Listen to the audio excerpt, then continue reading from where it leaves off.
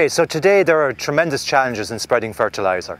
Tillage farmers want to spread at wider and wider bout widths, and they're also using fertiliser of variable quality. The physical quality of fertiliser can differ. So this creates greater challenges for the actual fertiliser spreader. So it's hugely important that farmers select the right type of fertiliser spreader and that they set it properly to spread the fertiliser evenly. In selecting the spreader, you have to take into account the bout width that you're going to spread to, the width, whether it's a 12 metre or 24 or 30 metre tram line, and the quality of fertiliser that you're going to use. Those are the key things. And what we're looking at really are the performance test results of the spreader itself.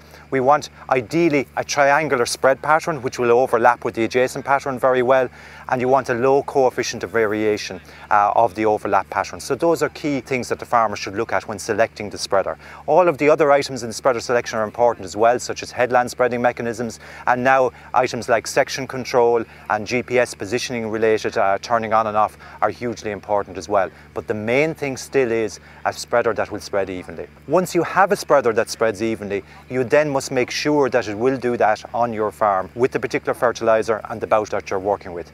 And to do that, you need to use the manufacturer's resources in terms of setting the spreader. So different bout widths, different quality fertilisers require the fertiliser spreader to be set up in different ways. And when we say being set up, we're talking about it differs from fertiliser spreader to spreader, but it may be the position of the vanes, the type of vanes, the speed of the spreading disc, it may be the drop point onto the vanes, it may be the angle of the spreader. And the only way we know how to set those is to use the manufacturer's resources. And these increasingly are online resources, or indeed phone app type resources, where the manufacturer has a huge database of test results, and we try and match our situation with our own fertiliser to one of those spread patterns in the database. So that's a hugely important task for farmers to do. So those really are the main two things: to select the right spreader and to set it evenly. The third and final part really is fertiliser quality.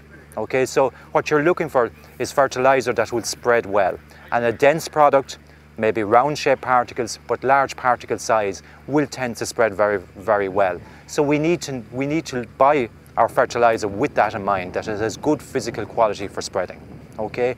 A particular challenge though today is urea, because urea is being used more on farms. It's a less dense product, so it is harder to throw.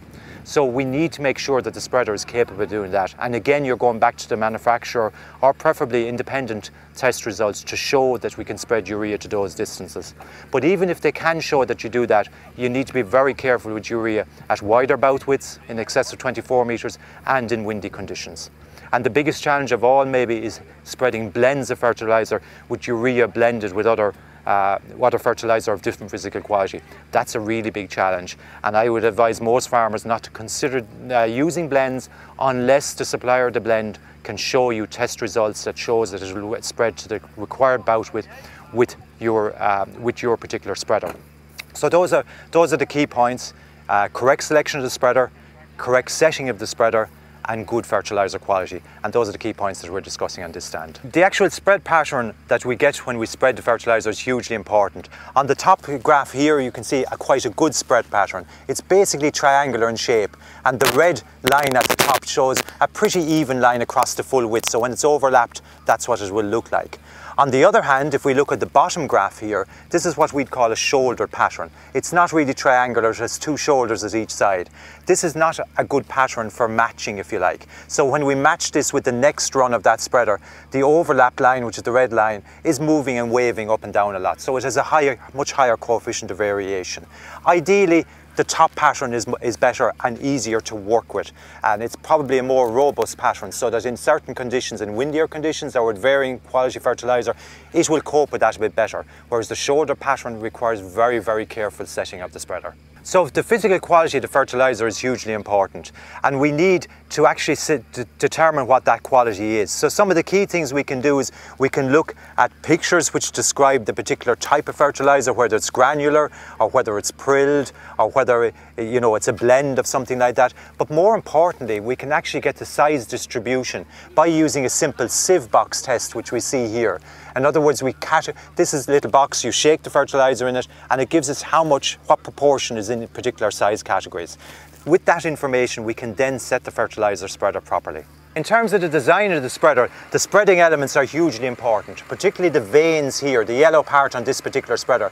There's a huge amount of design in this here to make sure that it throws the fertilizer exactly where we want it. In this particular spreader, this turn in an anti-clockwise, a different direction than most spreaders, but the vane design is hugely important. Vane wear is also important. For instance, if you look at this particular vane here from a different spreader, we can see here that it has actually worn through at this point, patterned here, and that's wear from the fertilizer. And with this sort of wear, it is going to affect the throw of fertilizer as it's been spread. So again, wear like this will have a hugely detrimental impact on spreading evenness. So the design of the vanes, and indeed keeping them, maintaining them, replacing them when they're needed, is hugely important. On some spreaders, it's actually the fertilizer drop point. Where the fertilizer drops on the disc is important in terms of determining, in terms of setting for the correct width and the correct fertilizer. On this machine here, you can see towards the base of the disc, and you can see a scale on the outside here. That's adjusting the drop point of the fertilizer onto the disc, and it'll affect its spreading characteristics in that way.